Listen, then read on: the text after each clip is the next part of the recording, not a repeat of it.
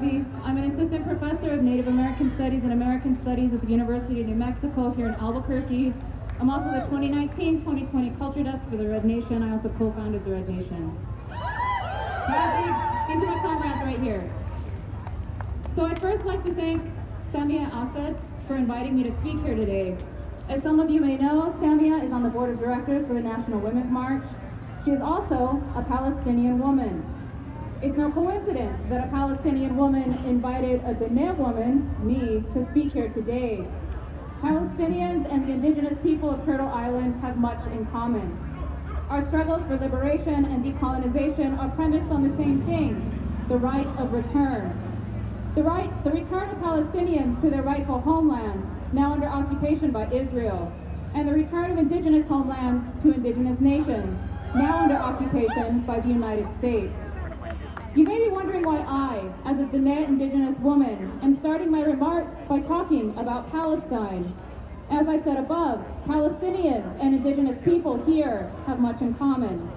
Our shared struggle is about the land. We struggle so that we may caretake the land and be in right relation with the land.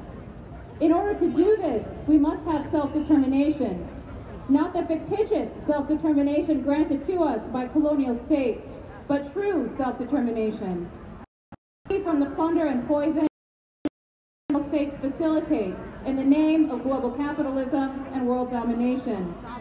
Israel has stolen Palestinian land to produce some of the world's deadliest military technology, which is today being used to crush the mass movement that erupted last month in response to Modi's anti-Muslim citizenship law in India, and here in New Mexico, where the United States stole Tiwa, Tewa, Diné, and Inde lands to produce the nuclear bomb and install touchstones of the U.S. military-industrial complex like Intel, Sandia National Labs, and Kirtland Air Force Base.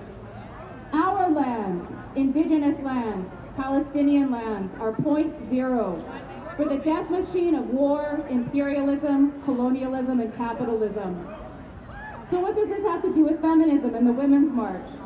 The liberation of Palestine and Turtle Island are at the heart of all of our efforts to turn the tide of history.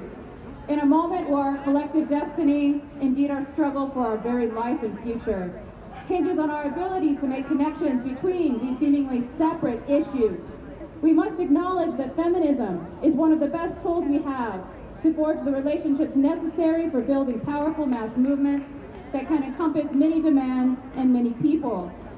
Queer indigenous feminists, of which I am one, have long understood that we are stronger when we are growing in numbers and caretaking one another. As famed Dakota intellectual Ella Deloria once said, "I am not afraid, I have relatives."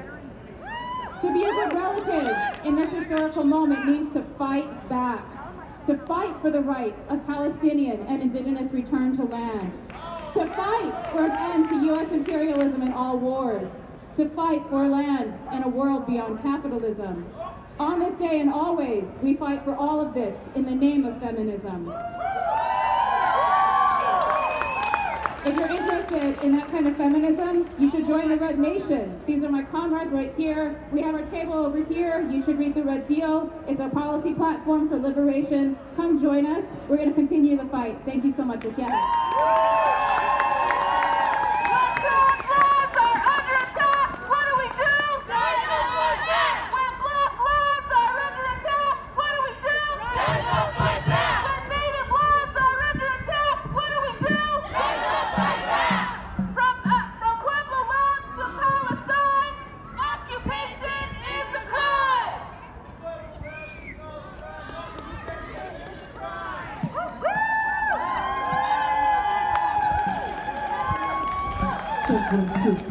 you.